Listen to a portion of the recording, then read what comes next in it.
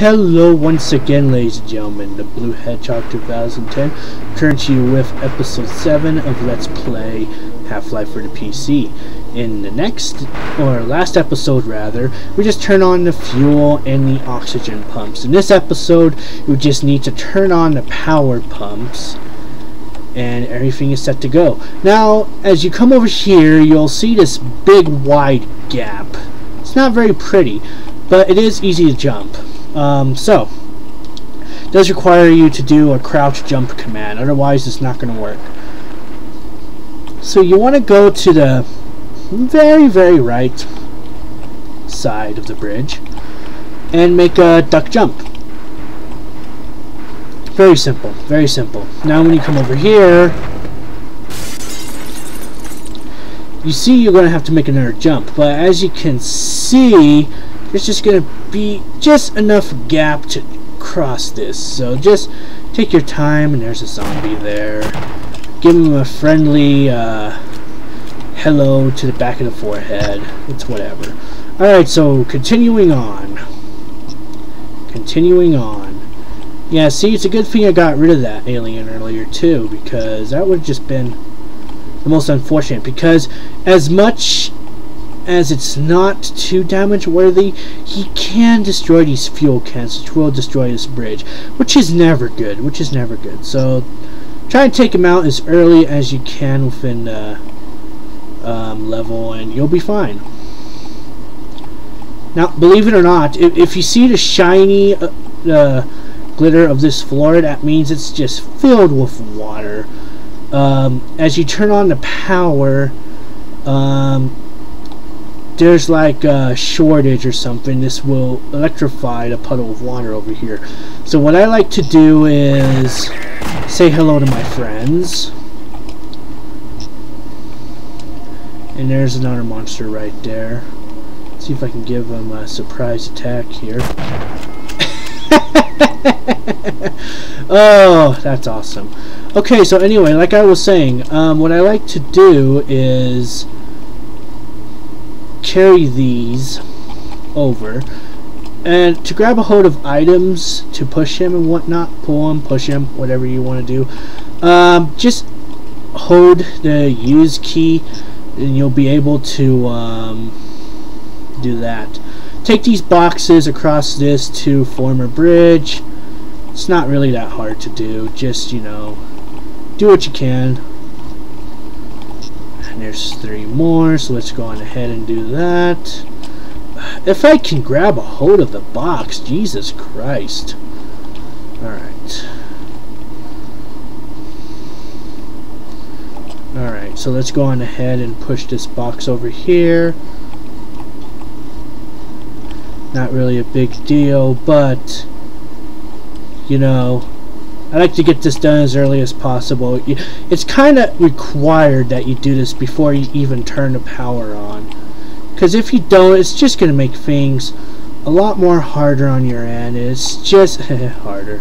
It's just going to make things a lot more harder on your end. It's not even going to be worth the pain and the trouble. So just do it as early as you can, and if we can push this box over.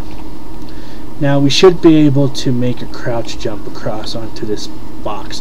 But as long as we got that out of the way, I don't care.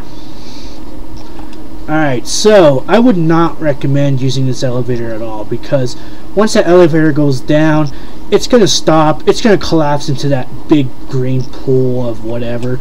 If you turn on your flashlight, you'll notice a ladder right there. It's a lot better. And you know what? I'm going to save before I do this.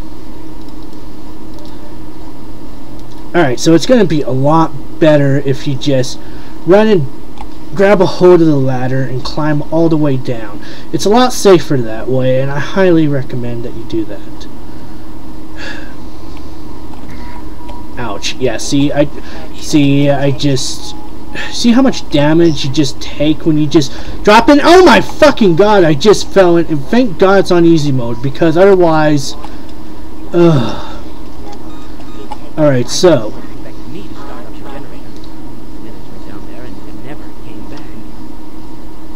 yeah, see, so he's gonna tell you that his friend went up there, but he never came back. So you're gonna have to go over there and see what's up. At this point, if you walk across that, that's high radiation. You do not want to go past there. Instead, you want to make a starting run and crouch jump up there. It's a lot safer that way. I recommend it, and you'll be greeted with a guy down there. Alright, so when you come into this room, you'll be greeted with a snot rag monster down there. Just throw a grenade down there, and he's dead.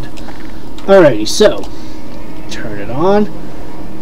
Now you'll be greeted to this room with side swiping things. I don't know what they're called exactly, but they will push you off. They will push you away. They will crush you, so stay clear from them. Might be the wisest thing to do. Now you come over here and you'll see these two buttons. Turn them on. See what the scientist has to say.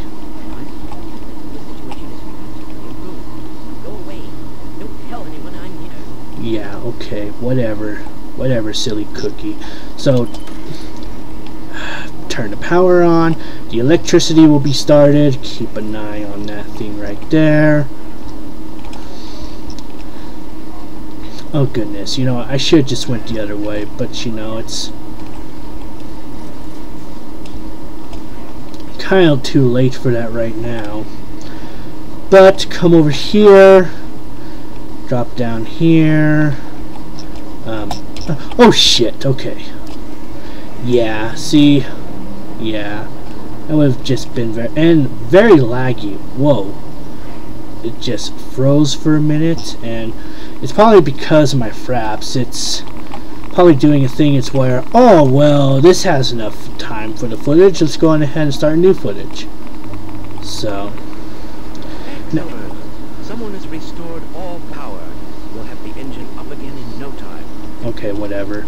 So, now you're going to climb all the way back here. Turn on your flashlight. Might be a best idea at this point. Alright, so you might want to slow down here because you will see a ledge exactly like this right here. Oh god. Oh. Okay, you know what? That might be a best idea to just inch across. If I can. Oh, okay, I can. Awesome. Pure awesome. Wow, I've taken so many risks and look where it got. See, like I said, electricity will start shocking the water. And that's why I formed this bridge earlier, because, oh my god, if you step on it, you'll take damage. So it's whatever. So we got the power, we got the fuel, and the oxygen turned on. Now what's only left to do is to test that fire.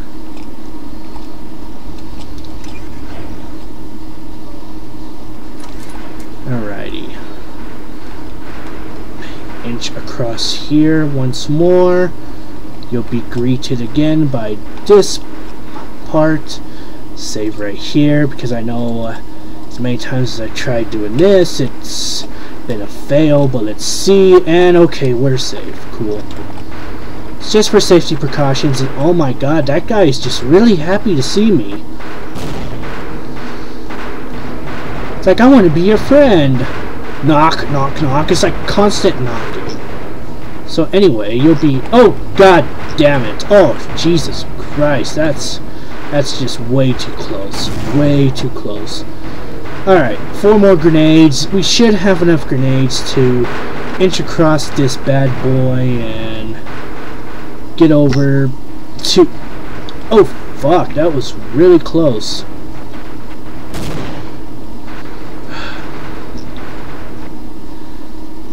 Okay, fuck it, I'm running away. Okay, so, come over here. And you want to go back to the control room.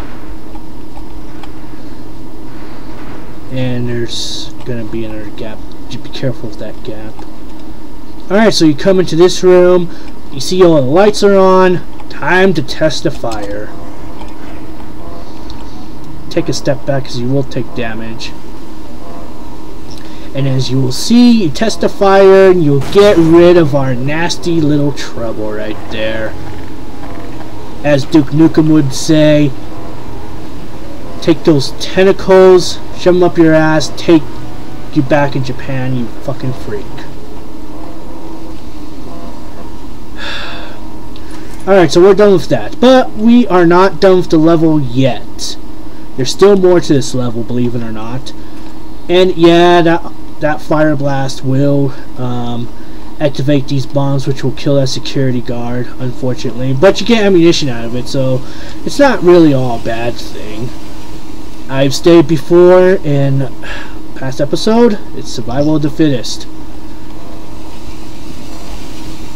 Survival of the fittest. So once you're done, you're going to climb all the way down through this little mess and fog, and you know, it's a ladder down there. You couldn't get to it because, you know, the monster is just having a grand old time with this hole. It's ridiculous.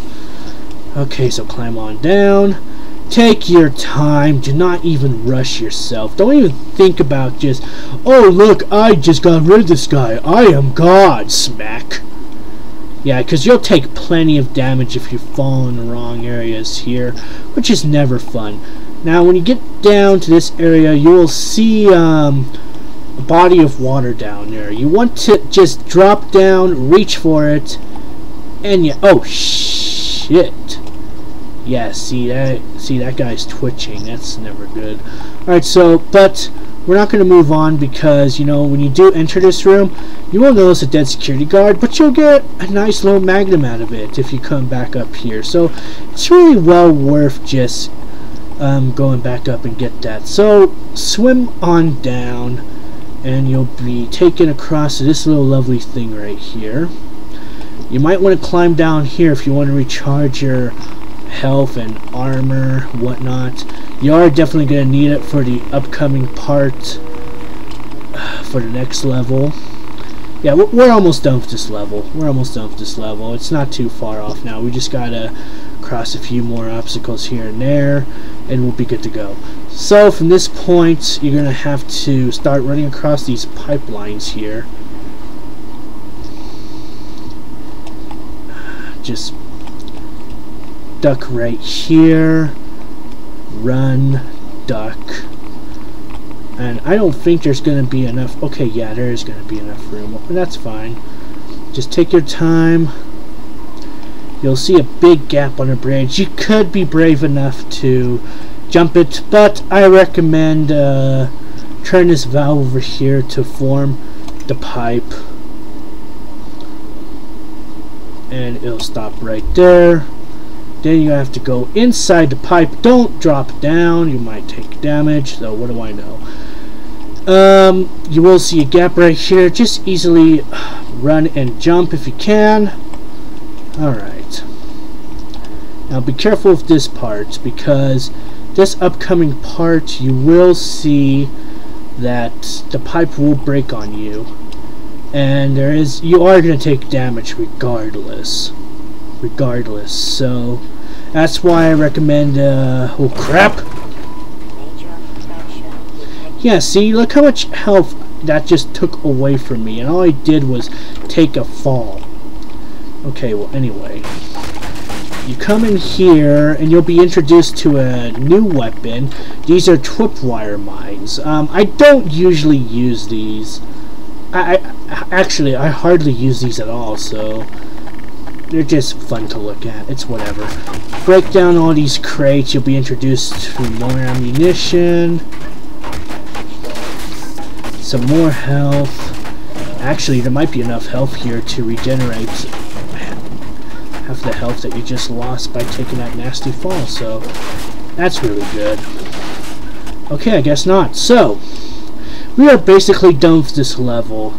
So, in the next episode, we will encounter the next chapter, which is called, I think it's either called Power Out or Power Surge.